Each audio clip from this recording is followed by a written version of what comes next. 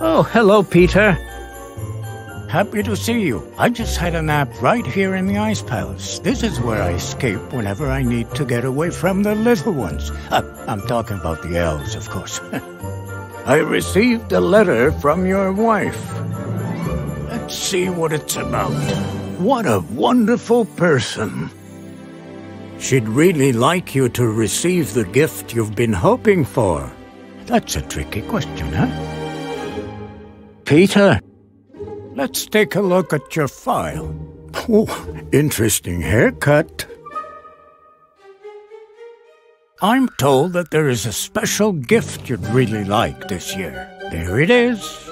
I'm told to put this thought on hold since that you always keep the house so clean and tidy.